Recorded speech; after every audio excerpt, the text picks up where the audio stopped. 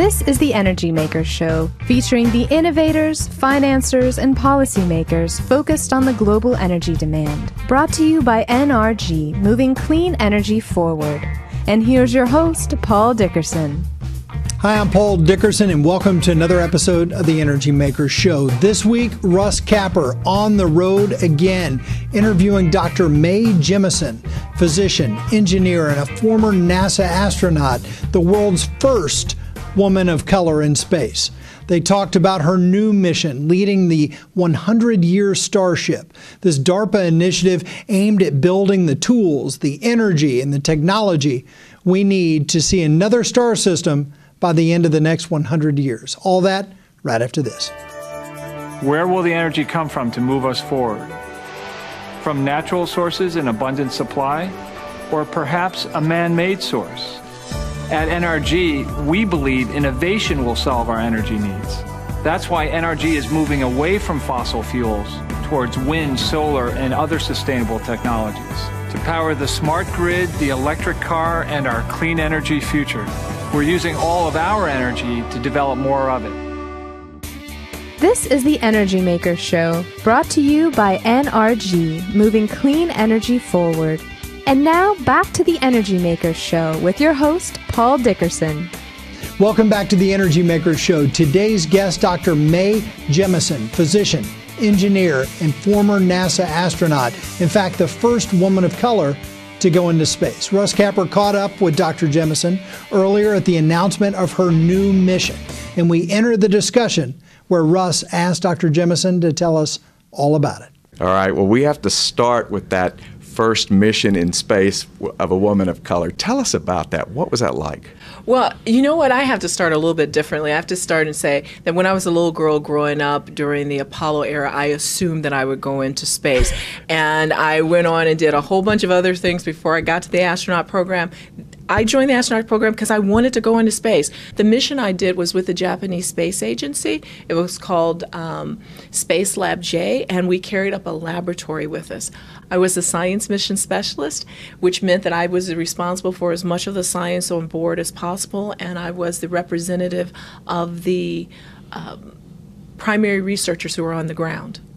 And we did experiments ranging from looking at semiconductor materials and how you could make them in weightlessness to how the human body responds to weightlessness, and including taking up a project with adult female frogs that we caused to shed eggs, and we watched the growth and development of tadpoles. Why was that important? Is because if we ever are going to be in space for long periods of time, we have to figure out how animals reproduce and grow. But when you were there and you were doing these projects, I mean, was it easy to focus on the project when you know you could walk over and look out the window or fly over and look out the window and see where you were? So that's the reason why I told you about all the training that's necessary, because you train to do this. And so, yes, you're excited and you look out the window whenever you can, but you have a task to do. And that task is to make sure that you get these experiments done, that you use this opportunity in weightlessness to find out so many things about the world. So it wasn't difficult because the experiments in themselves were exciting. I had some great views out the window, though. I mean, I saw Chicago, my hometown. Okay. That was the first thing I saw when I got into space, was Chicago, my hometown. I saw Egypt go past, images that are just embedded in my mind. Mae, this is just incredible, but you have been selected to lead the 100-year Starship initiative, and my goodness, as people learn about this more and more, it's very exciting. But what is the 100-year Starship initiative? The 100-year Starship is an initiative by DARPA to ensure that we have the capability of sending humans to another star system within the next 100 years. DARPA is a Defense Advanced Research Projects Agency. They're the Defense Department's premier research agency. They're the group that brought us the internet. That's where it was developed, global positioning satellite systems. They do exoskeletons. They do that really cutting edge, bleeding edge research that moves us further, that we're not even thinking, is this really something that's going to get us there? Right. They were interested in how do we reconnect with that incredible wealth of innovation that came out of space exploration or that comes out of grand challenges. So they were concerned that we maybe are losing that nowadays? Well, they were concerned that there wasn't a push as much. And actually there was the fellow who was the head of the Tactical Technology Office named Dave Nyland. He said he wanted to push this. And so what happened was they created a grant to seed fund an organization, a non-governmental organization, to ensure human interstellar flight. And I led the team that won the grant and the seed funding. Well, congratulations, big time. I teamed with two other groups. So the Dorothy Jemison Foundation for Excellence was a prime. It's an organization that I founded named after my mother, who was a Chicago public schools teacher for 25 years. So there was a Dorothy Jemison Foundation for Excellence. We teamed with Icarus Interstellar and Foundation for Enterprise Development. Icarus Interstellar is a group of astrophysicists, astronomers, engineers who have been working for the past year and a half on trying to design a theoretical probe to another star system. And Foundation for Enterprise Development is an organization that looks at governance of technological and innovative companies. So it was really exciting to get this group together. And the thing I can say is that it was a very short process for the seed funding grant proposal. And when we got it, we were like, wow. What are we going to do now? I got this. I would say that we were both excited and sobered by the confidence that DARPA placed in us. But no matter what kind of technology you all come up with, it still is like a trip that might take a decade or something. It's a challenge that we can't do with our current technology, our current space technology. It would take 70,000 years to get there using the same kind of technology that's propelling Voyager, which is the furthest away from us of any object made by humans. So one of the fundamental issues is energy. Right. Because clearly you need to go faster and get there before 70,000 years. Right. And energy for propulsion, energy for the distance, the time when you're in interstellar space, when you arrive, you don't really know what energy you have. So you have to find these incredible energy sources. What kind of energy sources? Right now, Voyager's a chemical rocket. We know the chemical's not going to work. The shuttle's chemical. We know that's not going to work. So we have to look at things like ion propulsion, which comes from nuclear energy, fission, where you actually tear atoms apart. You can look at things like fusion energy, which is very new to us in some ways, but it's older than humanity itself because that's what our sun runs on. And the next great thing would be antimatter, right? So how when matter and antimatter meet, it creates an incredible, the most powerful energy that we know of in our physical universe. So we want to be able to look at that. And if we just go to a small way of generating these types of energy, controlling it, storing it, then we will fundamentally start to change energy production here on Earth. Oh, well, absolutely. But my goodness, this mission, Mae, it sounds overwhelming. I guess you have a long time to get it done, but whew, you know. Well, there are lots of different pieces. So you can figure out the energy equation, but you also have to figure out the ecosystem, right? Because you're going to have to carry everything that you think you're going to drink, eat, or need, or breathe with you because you don't know if you're going to get it from other places. We can start to understand, are there things in interstellar space that are there things that we can utilize, but we don't know that now.